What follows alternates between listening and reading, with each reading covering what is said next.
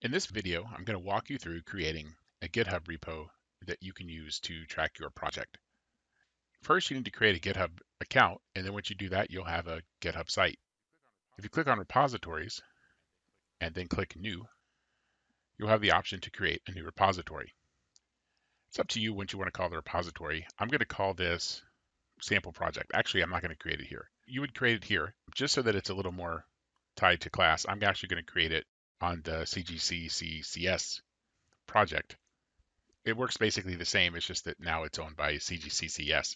So I'm going to call this GitHub-example, and I'll add a description here. I'll just say example of setting up, actually I'll say GitHub video example.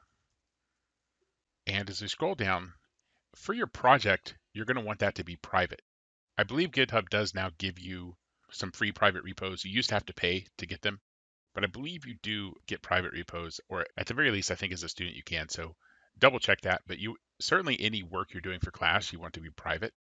Anything you do for fun or on your own, I definitely recommend making public because then you can sort of use that as a resume and you can send that to prospective employers and say, hey, look, here's an example of the code I write.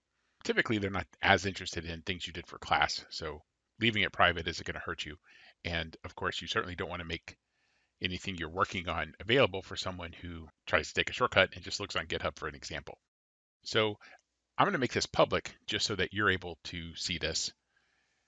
But again, remember, for your classwork, you should tend to make that private unless it's something you're going to be working on with multiple people. And private repos, you can actually, if it's say a group project, you can add other users to that private repo if you'd like.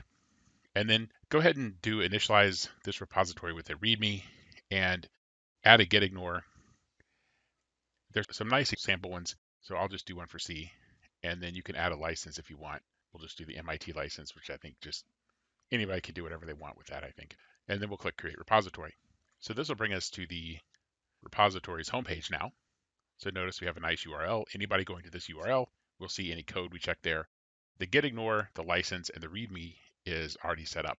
Now the README is an interesting case because if you edit this file, you can put things that come up when you go to the directory where the README is. You've actually seen examples of that. So if you look at the code examples repo, I use the README files, for example, in the C directories. This is the README file where it has a link to the video and then maybe a short description of what things are. And then the other place that I use README files in this programming directory, these are all a bunch of markdown files that have all the links and so forth. So hopefully you've seen this before if you're in my class, but again, this is something else you can do with GitHub, and we'll cover how to write Markdown in a different video.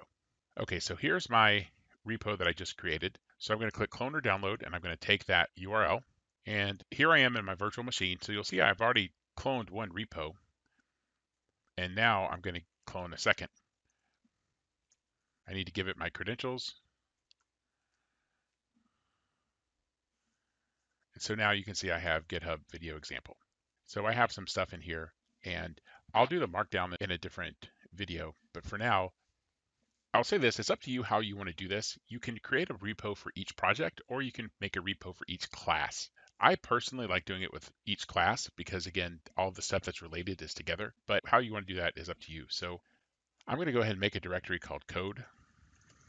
So there's some pointer examples. So I'm going to actually just be lazy and copy that file to here, right? So yeah, so here's just some code. Again, how important is this? It's not important what the code is. I'm just doing it as a demonstration. And I can also, if I wanted to take some notes, here are some notes. This is a short file. And I'll save it on GitHub. So if I do this, if I go up a directory and say git status, notice that's not tracked yet. So I'll say git add code.